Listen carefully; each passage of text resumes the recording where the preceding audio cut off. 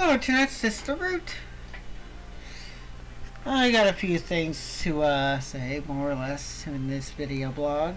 Let me just get past my email first. There we are. Just mark it as red, because it's not really important right now. The most important thing is, immediately, right now, are a few things. One, I'm not using that wide action webcam. I'm using, because of a new kernel update and that, this thing finally works, but it does not work on the default profile, and I'm not going to change it mid-video because it will freeze and lock up the entire thing.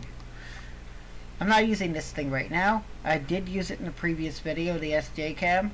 Nifty little thing. Wide angle. Awesome. So, I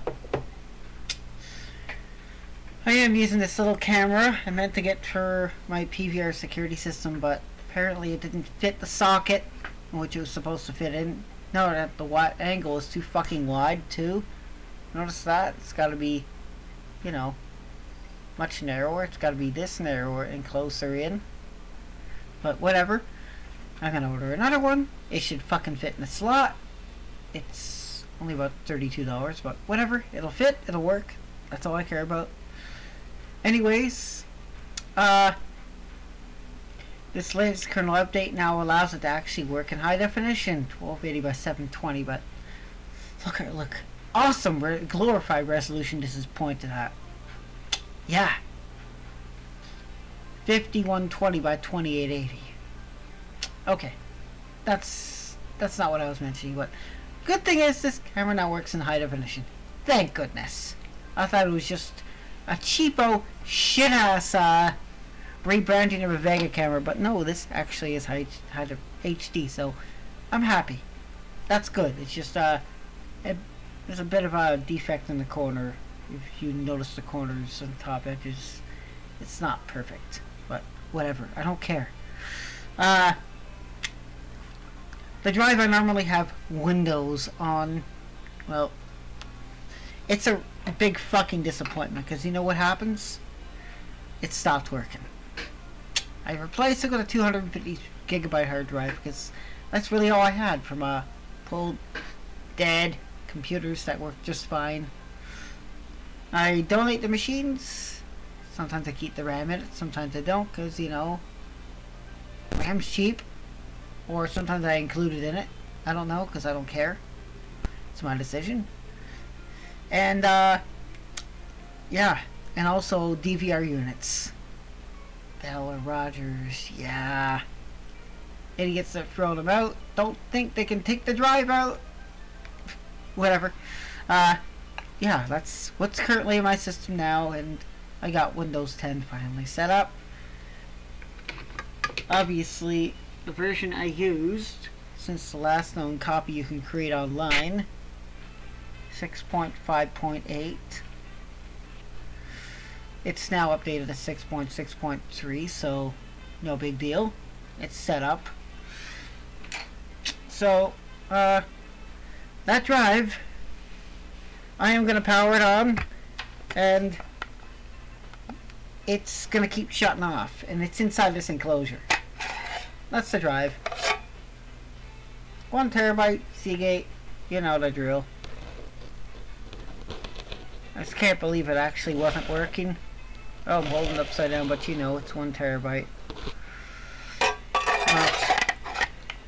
Problem with this drive, kept shutting off when I wanted to use Windows for a game. Yes. Sometimes you have to have a working copy of Windows specific for stupid shit. Pretty pointless shit, because I don't even use it too much often. Hence why, once a month, I check and see if I get it updated and that. And I gotta deal with all the lag that's associated with Windows. No. Regardless of the fact my machine is about 11 years old now, has nothing to do with being slow. The machine is quad-core 2.7 gigahertz. It has 24 gigabytes of RAM. I could put 32 in, but I didn't want to pony up that much cash to put in it, because, you know, I got most of the RAM second-hand, and it's fine. Regardless, that's not even relevant. It handles Windows latest. Now, You're about to hear this drive. I don't think you can hear it in here, but I'm going to put it up to the microphone. It may get real loud, but hey, I'm not responsible for that shit. Or the sound you just heard anyway. Here we go. You're going to hear this. As soon as the operating system detects it, it's going to shut off, and it's going to repeat. There we go. Okay, that's funny. It's not turning on. Well, the drive basically failed inside the system, and I took it out. Oh, dummy me! I forgot to plug in the cable. The thing will not turn on without the cable being plugged in. That was funny. And not the first time I've done this. Anyways, had to replace a drive, had to clean install an operating system, and this little camera works. That's beautiful, isn't it? Yeah. Okay, so bit of an interruption there. I'm going to now turn on the drive, and you're going to basically hear it. And this keeps happening every single time it powers on too.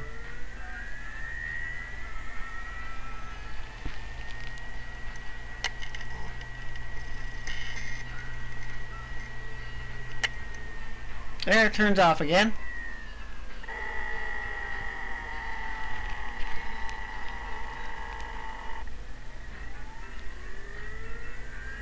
This is what you're basically be hearing every single time.